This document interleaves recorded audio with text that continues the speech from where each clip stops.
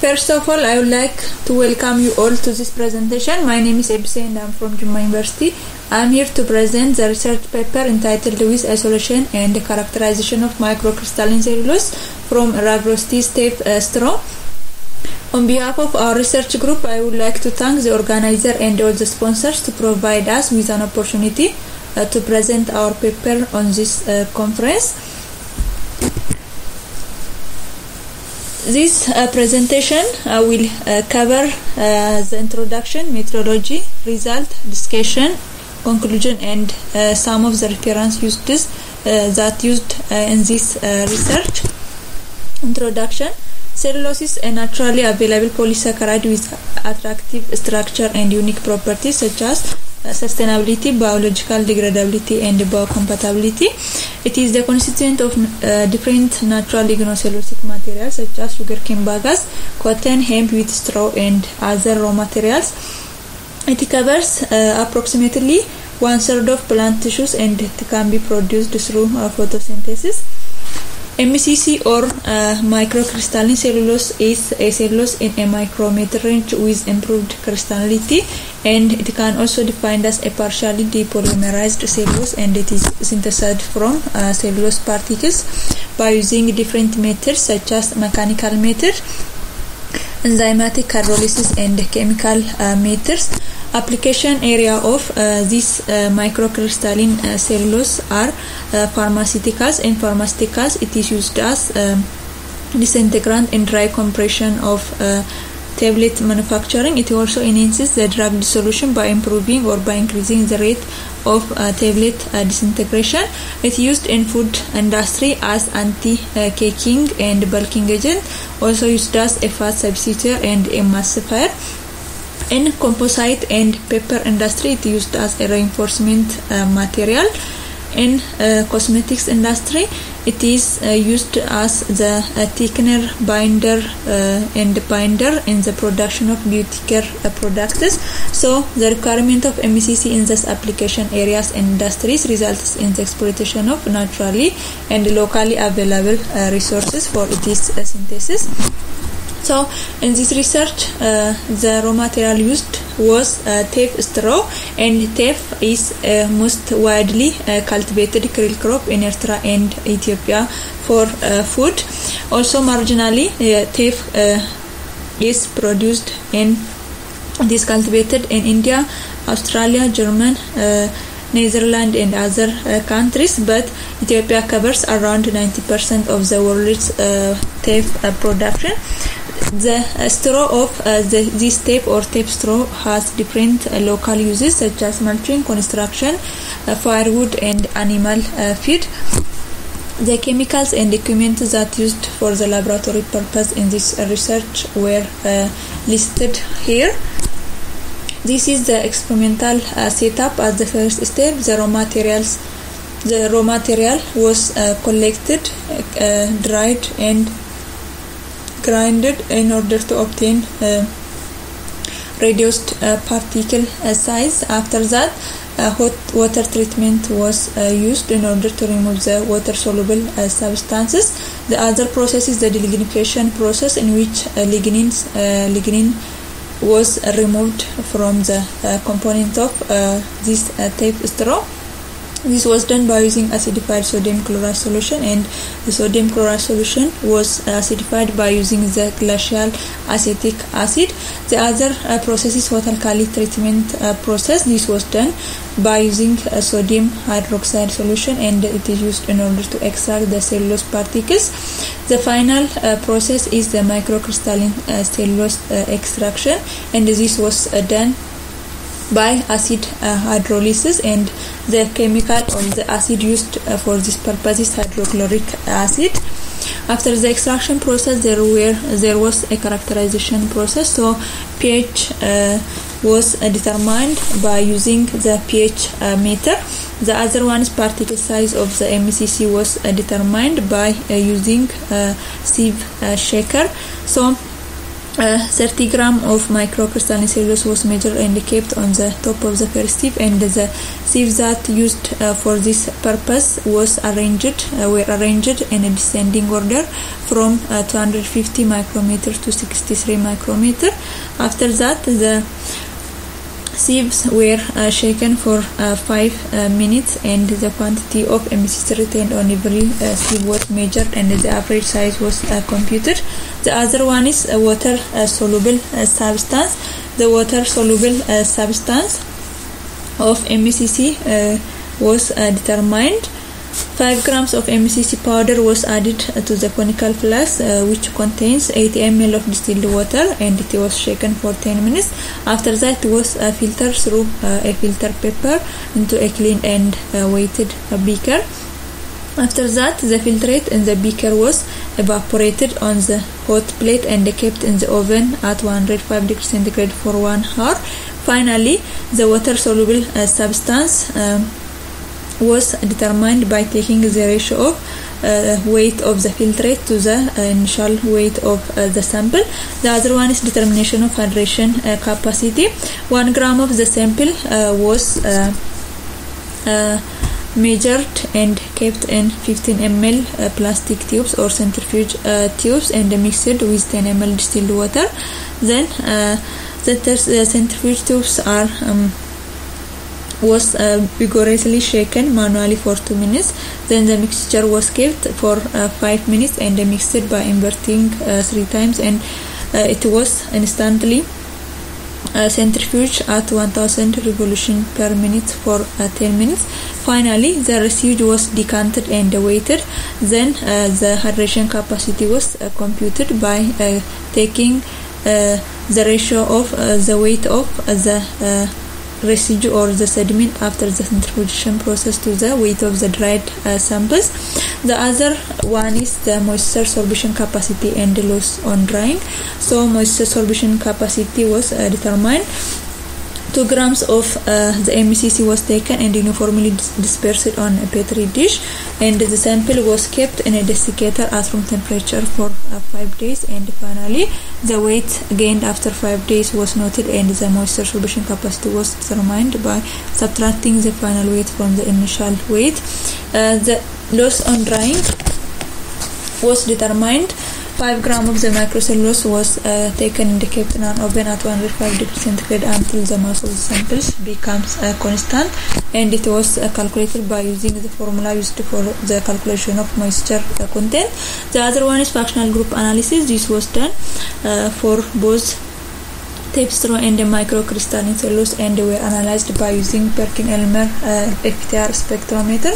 The crystallinity analysis also determined by using X-ray diffractometer, and the thermographmetry analysis also conducted for both Teff and Ebise by using TGA 4000 Perkin-Elmer. When we came to the result and the discussion section, the first one is proximate analysis. The moisture content, ash content, volatile matter, and fixed carbon content were found to be 8.4%, 5.1%, 74.2%, and 15.6% respectively. This result also compared with that of previously conducted researches. So here this table shows the comparison of the results, and it is in the acceptable ranges with previously conducted works. The next one is chemical composition of the straw. So extractive lignin, hemicellulose, and cellulose content were found to be 6.4%, 15.6%, 29.5%, and 37.5% respectively.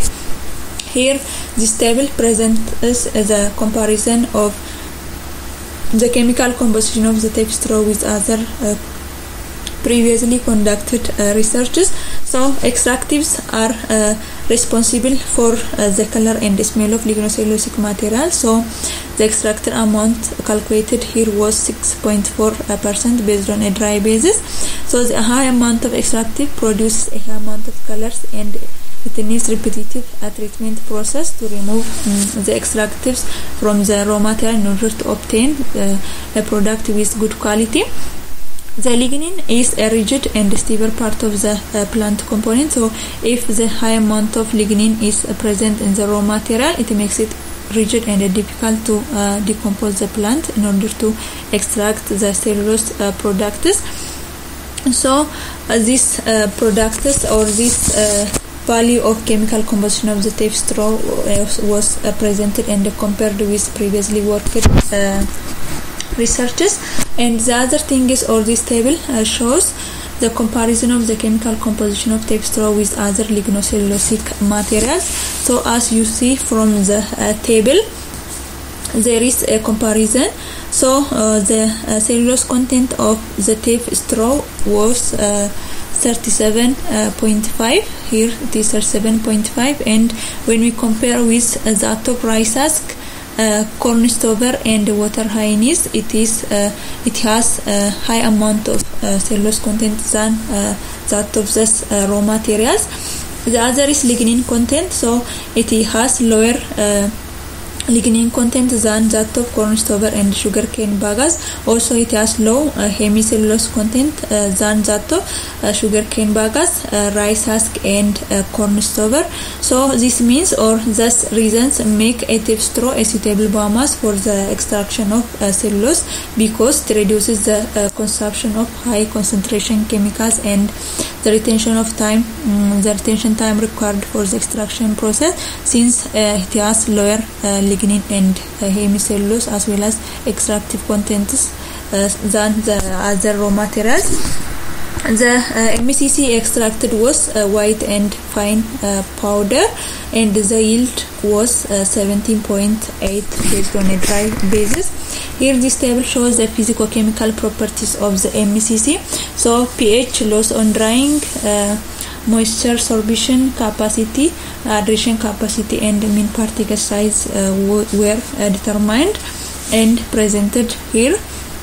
So when you see the pH of the MCC, it is around 6.7%. It's around 6.7. So the alkalinity of cellulose microcrystalline affected the structure of the MCC when stored. So it should be around the neutral, and which 6.7 is acceptable. The other one is water soluble substance. So this water soluble substance is found to be 0.18, and the recommended was 0.5%. Water holding capacity is found to be 3.7, and the loss on drying was 4.6%, and the acceptable value should be less than 6%. The other thing is the particle size. So the particle determined was 156.4 micrometer, and this particle size shows the MCC extracted here was in a micrometer range. The other one is moisture sorption capacity. This property explains the stability of MCC during storage, and the variation in crystallinity may cause the change in moisture sorption capacity, and this the moisture sorption capacity found to be 18.6%. Here there is a comparison of the result of this work with other previously conducted works. The other one is the FPTR result. So FPTR result is presented here, and the assignment of the different peaks also discussed by using this table. As we see from the figure, there are different peaks. So the first peak around 3,300 centimeter inverse shows the stretching of intramolecular hydrogen bonds of OH groups in cellulose, and it becomes smaller after different chemical treatments for the MCC sample. The next one is around the broadband, which observed at around 2,900 centimeter inverse, and this shows the CH stretching of methylene and methylene groups. So in the lignin, this shows here it is there is a broad spectral band, and here it is reduced. So this shows the effectiveness of the chemical treatment process. The other peak is around 1632 centimeter inverse, which is related to the water absorbed by the teff straw. The other one is around 15 to 11 centimeter inverse. this is shows the presence of methoxy groups of lignin and CH3 formation of methylene, and this peak is disappeared in the MCC.